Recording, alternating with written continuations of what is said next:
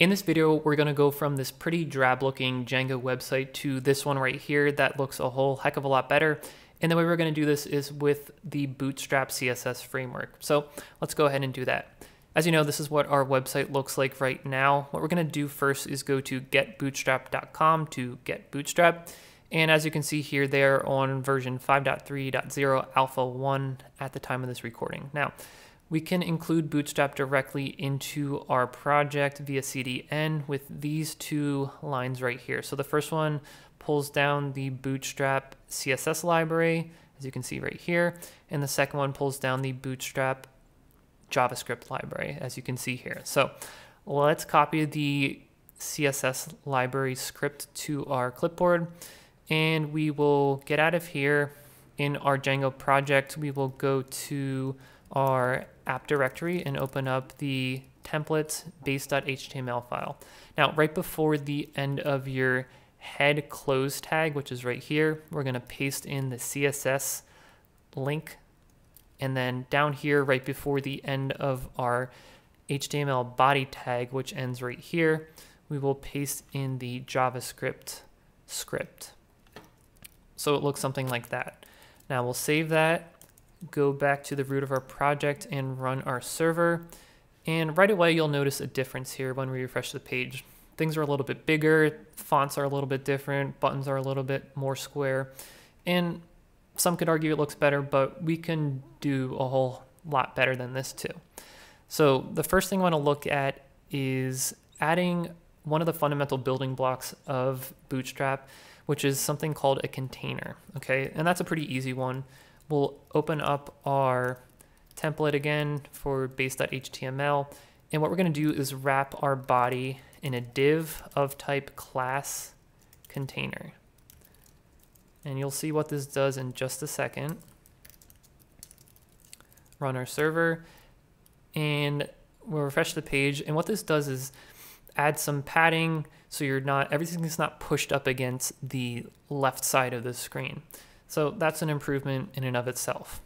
Now, in addition to that, I want to do something with the table, right? We can add some borders and maybe some colors. So let's go to the Bootstrap docs for the tables, and that's on this page here. You can have links to all the different elements that you can configure over here. And what we're going to do is add a border to our table. So table border, something like this. So let's go ahead and do that. We'll minimize this, open up our index.html file this time, and we'll go find our table element, and in here we will say class equals table, and then table bordered. So we'll save that, run our server, and let's see how that changed things. So we'll refresh our page. And that's good. It stretched our table to be much wider, and it actually added a border around it, which is great. There's another table element that I want to add here, and that is going to be called table light. And that's going to add a little bit of color to our table. So we'll do that in here as well, table light. Save that, run our server, and you'll see how that changes.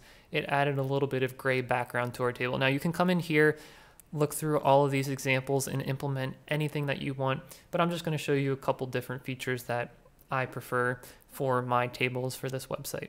Other things we're going to look at are buttons. So we're going to go to the documentation for buttons, and we have all these really cool different colored buttons. So if you want a blue button, you can use button primary. If you want a green one, you want button success, red one, button danger. We're going to use all three of those in our project. So we'll go back here, open up the index again.